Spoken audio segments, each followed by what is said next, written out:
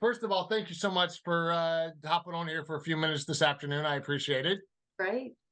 Been a fan. Watched you since you were on One Life back in the day. Thousands of years ago.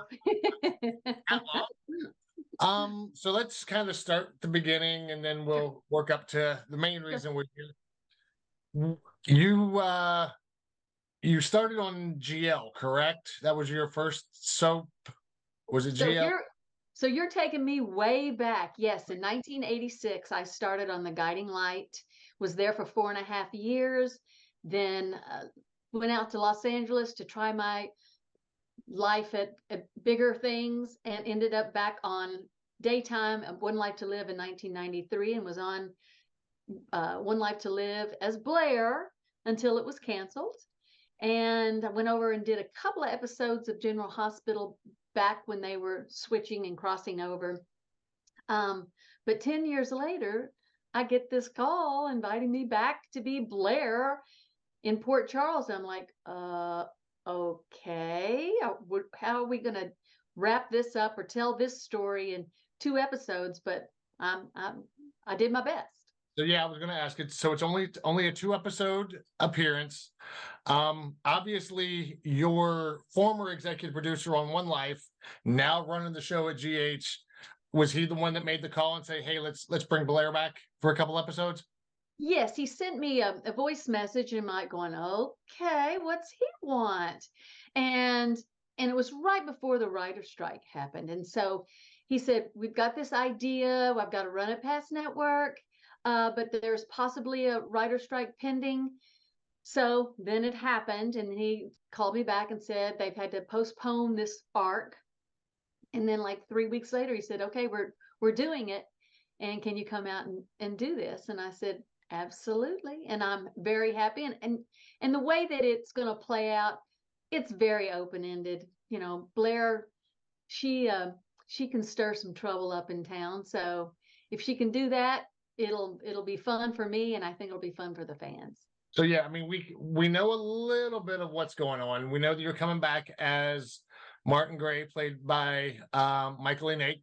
Can you From believe that? I was going to say, I mean, you're going back to your roots because did you and Michael cross paths? Because I know AMC and One Life were both filmed in New York. Did you all cross paths back in the day as well?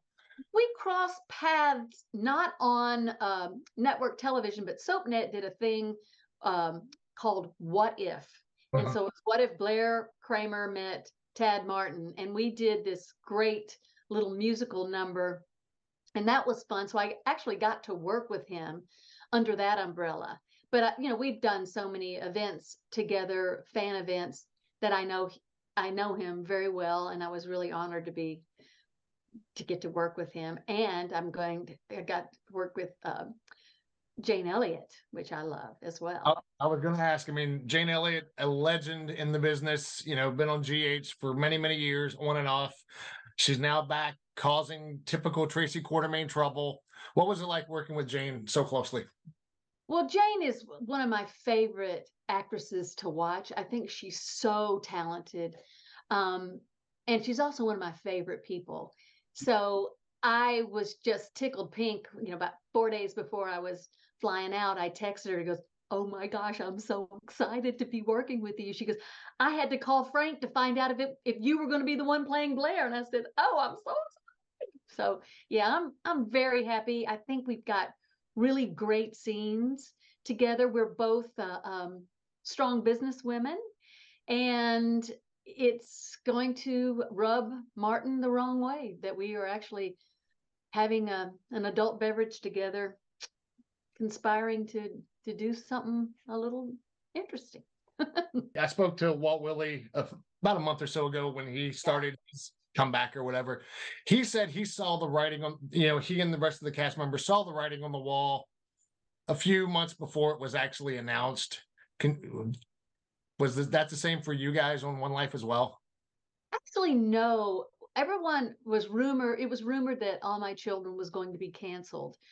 But when they brought us all in and set us down, they said One Life to Live and All My Children. So we were a little, we were shocked. and because there was no heads up about that whatsoever. Um, and it was interesting because our show at the time, One Life to Live, was better in the ratings than General Hospital and All My Children. So we were like, huh. So we were a little gut punched. Took a while to get over that, but I'm still a little bitter. Can you tell? Um, how often do you keep in touch with your fellow, other than your obvious husband, who you all met, I assume, on set, correct? Because of the Yes, timing. Okay. yes, we did. James Depaiva, former Yeah, Max Holden.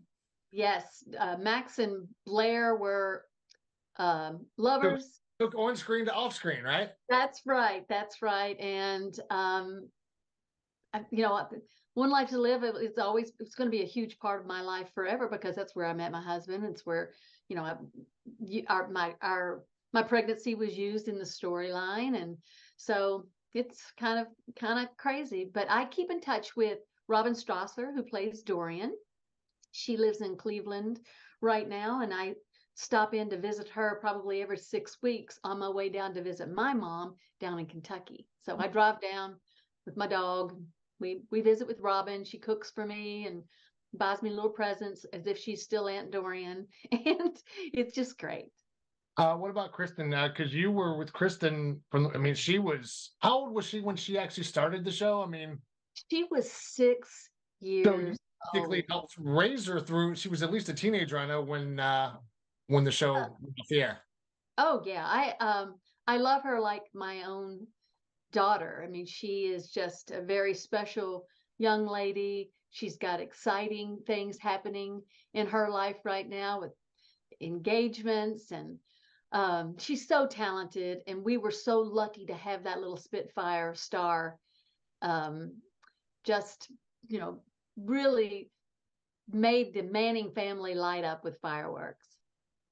What was it like getting back on set?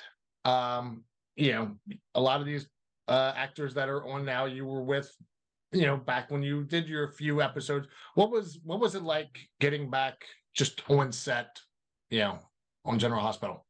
Well, walking on set, any set, even if it's Days of Our Lives, One Life to Live, Guiding Light, General Hospital, it's always very surreal to me. But I love it.